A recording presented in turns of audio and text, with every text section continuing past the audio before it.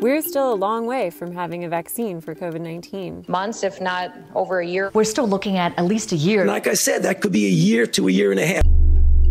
As the death toll from the COVID-19 pandemic continues to climb, some scientists and bioethicists are suggesting we try a human challenge study. It could translate into thousands of lives saved, maybe millions of lives saved.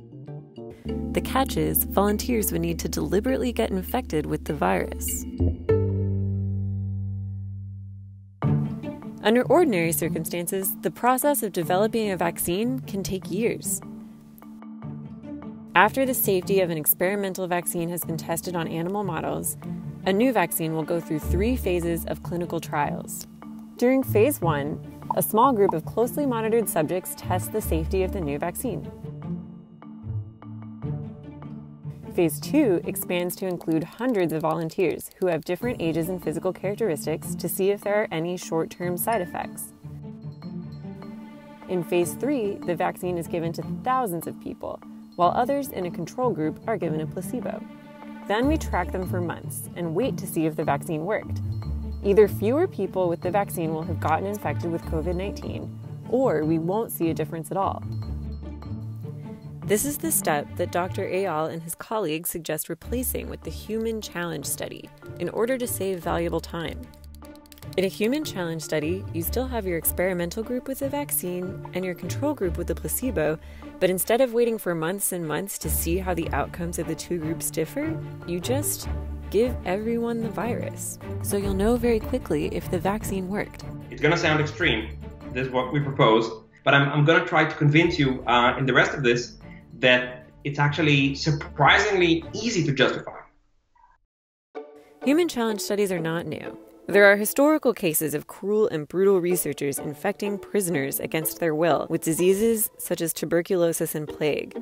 But bioethicists today regularly design studies that expedite vaccine development while providing informed consent and minimizing risks. You select people who are young and healthy and therefore at relatively low risk for infection, and you provide excellent care for coronavirus disease. Our current numbers for people between the ages of 20 and 29 suggest about 1 in 3,000 die from the illness. He and his co-authors argue that this low amount of risk for fully informed, consenting volunteers is permissible, especially considering that as a society, we ask people to take such risks for our collective gain every time we ask volunteer firefighters to run into burning buildings or relatives to donate a live organ to loved ones. Furthermore, the number of volunteers needed would be a much smaller number than for a typical phase 3 trial. Eyal and his colleagues predict that only 100 people would be involved.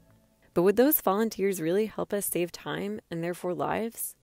It sounds easier than it actually is. Developing a safe and standard dose of the COVID-19 virus to use in a human challenge study would require its own timeline of clinical testing.